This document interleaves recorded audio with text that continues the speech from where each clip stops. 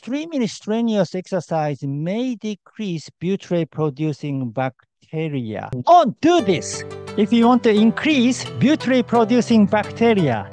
That's something I'm going to talk about today, so stick around. Hi, my name is Hachiaki Takamiya. I am the author of the Ikigai Diet and Ikigai Biohacking. This is the fourth video in the series of the longevity bacteria found in Japanese centenarian. The first video is this one. The actual title was what is the longevity bacteria discovered in Japanese centenarians? The Kyotango study explained. And in this video, I talked about the Kyotango region in Kyoto Prefecture because it is known as a longevity hotspot in Japan at the moment. And there is a study called Kyotango Longevity Cohort Research happening. And in this research, they discovered that what they call the longevity bacteria, which is butyrate-producing bacteria, is abundant in the gut of the senior citizens in the Kyotango region. And in the second video, the actual title is How to Increase the Longevity Bacteria Found in Japanese Centenarians.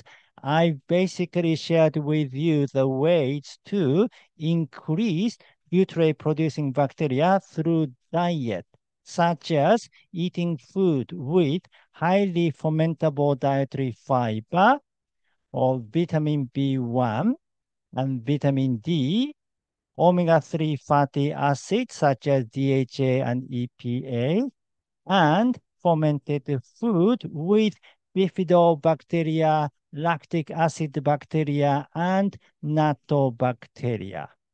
And in the third video, the actual title was How to Increase the Longevity Bacteria Found in Japanese centenarians. Beyond the diet, I talked about some other measures to grow butyrate-producing bacteria, such as sleep, optimizing your sleep, and then aligning yourself with a circadian rhythm, and exercise, especially moderate intensity exercise that leaves you slightly breathless. And doing this kind of exercise for 30 minutes to 60 minutes a day, 3 times a week is recommended. I also say doing zone 2 exercise 150 minutes to 180 minutes per week is the optimal. However, I also said find a way that is comfortable and sustainable because this is critical for butyrate-producing bacteria. And I said I was going to explain why in the next video. So that is what I'm doing in this video. So I'm explaining why finding a way comfortable and sustainable is good for butyrate-producing bacteria. In other words, not finding a way comfortable and sustainable isn't good for butyrate-producing bacteria. And there are some other activities that are not good for this bacteria. So that is what I'm talking about in today's video. Please watch the video until the end. Again, I am referencing this book by Dr. Yuji Naito, a researcher of the Kyotango Longevity Cohort Study. 酪酸菌を増やせば健康長寿になれる. English translation is kind of roughly translation. I kind of translated it. You can increase your health span if you increase butyrate-producing bacteria. The first thing is reverse of what we have talked about, such as bad diet. It means low fiber diet. The idea was to consume a lot of fiber, so diet with low fiber is bad. Also, Dr. Naito talks about high-fat diet isn't good for butyrate-producing bacteria. And the diet that lacks in diversity. diversity is the key. The next one is sedentary lifestyle, lack of exercise, and lack of sleep, and then not aligning with the circadian rhythm. So what else can damage the butyrate producing bacteria or reduce the effect of increasing butyrate producing bacteria? One is alcohol. Right. We all know it. Alcohol isn't good for us. And recently, many people talk about a negative effect of alcohol. So it is better to stay away from alcohol.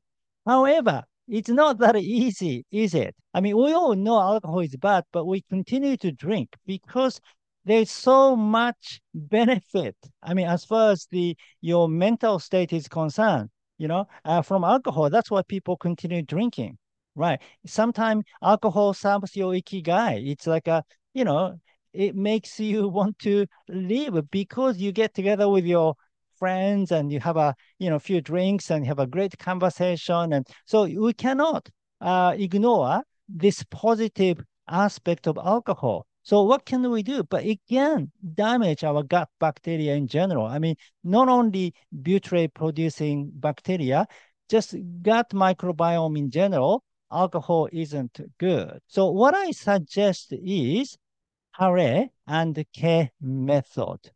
Hare and Ke are Japanese concept. Hare means festivals and celebrations. Ke means usual and everyday life. We distinguish between Hare and Ke. So during the Ke period, which is like a usual period, we try to have frugal meals. But during the Hare period, the festive occasion, we have feast. So in the Ikigai diet, I am applying this concept and making the weekdays to be K period and the weekend to be Hare periods. And you can you can incorporate many things into this schedule. For example, when you practice fasting, you can only fast during the week, but not on the weekend. You can take a break on the weekend. Or when you practice plant-based diet, you can stay on a plant-based diet as much as possible during the week, but on the weekend, you can relax and eat whatever you like. And the same thing is true with alcohol. You just don't drink during the week, and then you only drink on the weekend. This way, you are optimizing your sleep during the week because, again, alcohol also affect your sleep too. If you don't drink, it can help your sleep quality more. So during the week, you can optimize your sleep, which will help your, butyrate producing bacteria and many other things. But on the weekend, which is a Hare period, you can just enjoy, relax, and so that you have this balance. It's not perfect, but still it's better than drinking all the time. So I think it is a kind of a sweet spot, like sort of middle ground that is sustainable.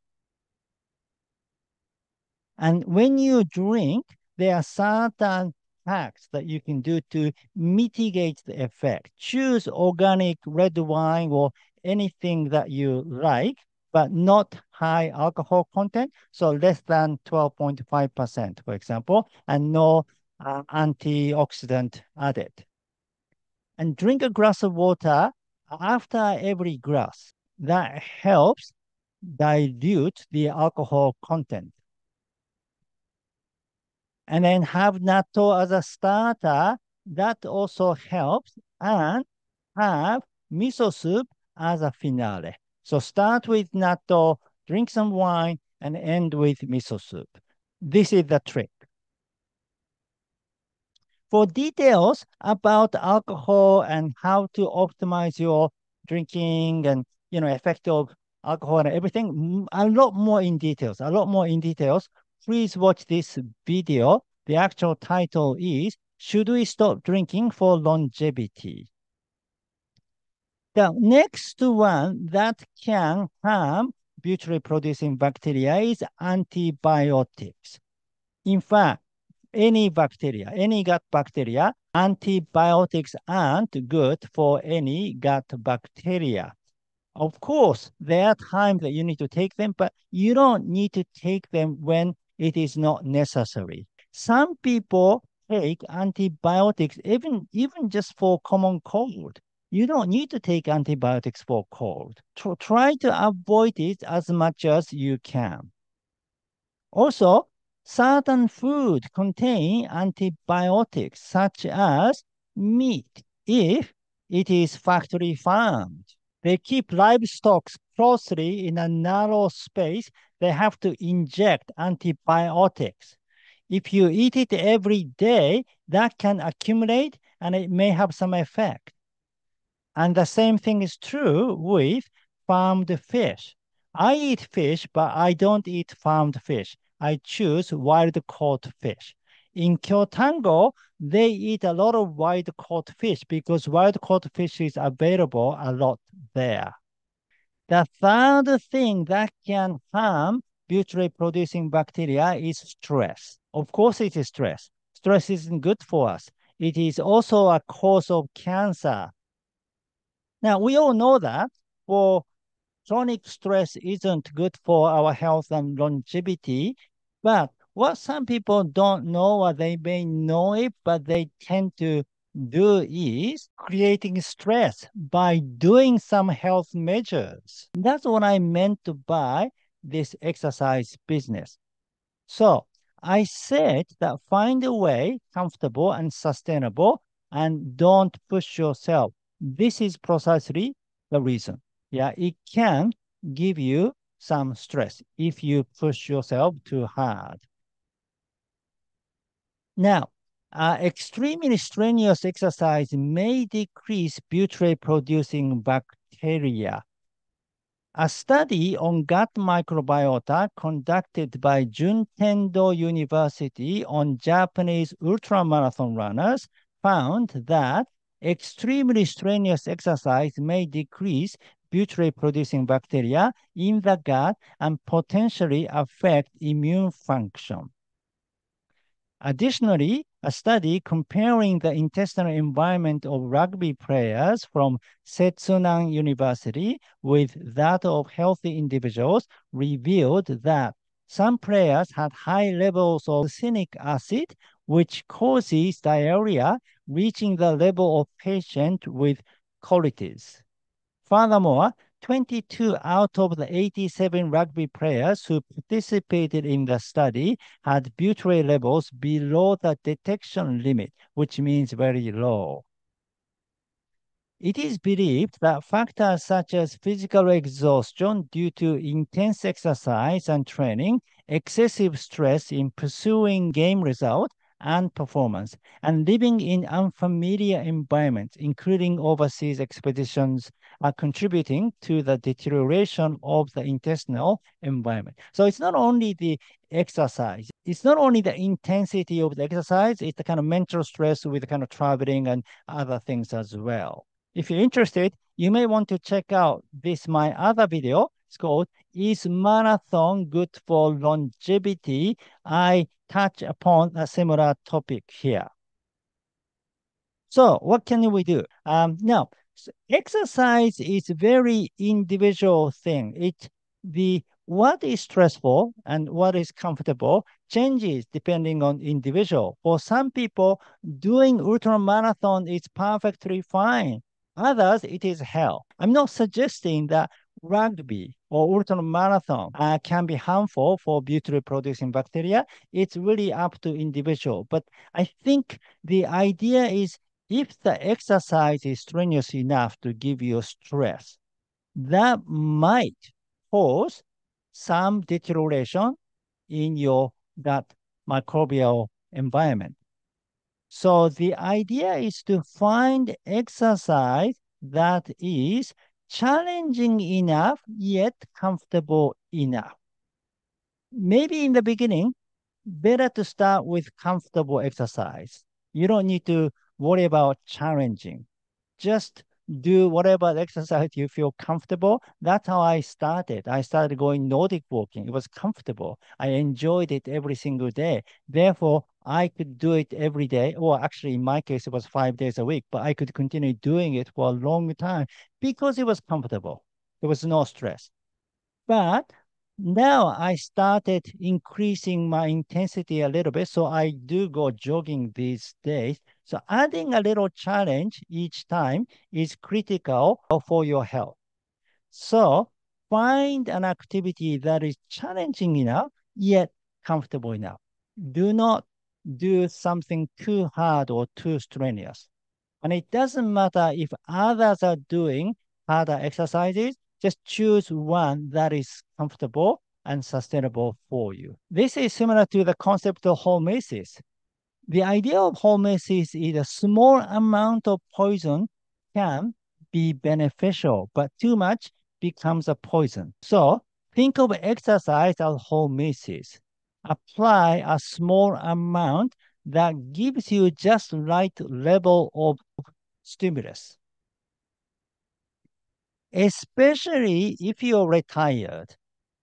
That means you have worked all your life under pressure. You have had so much stress in your life already.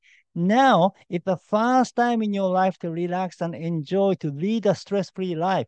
Do not add another stress. Just enjoy your life. Find activity that makes you feel happy and healthy at the same time. Don't push yourself. That is very critical for your gut health, but for longevity in general. That is something I feel by observing all those centenarians. They lead a stress-free life. They enjoy their life. They don't push themselves too much. Also, you may want to check out my other video. It's called Don't Work Out for Longevity if you want to increase your ikigai. All right, so to sum up, stay away from bad diet, sedentary lifestyle, lack of sleep, not aligning with a circadian rhythm, alcohol, antibiotics, and stress. Now I said, Dr. Naito said lack of diversity in your diet is a problem. And good way is to practice Ichiju Sansai.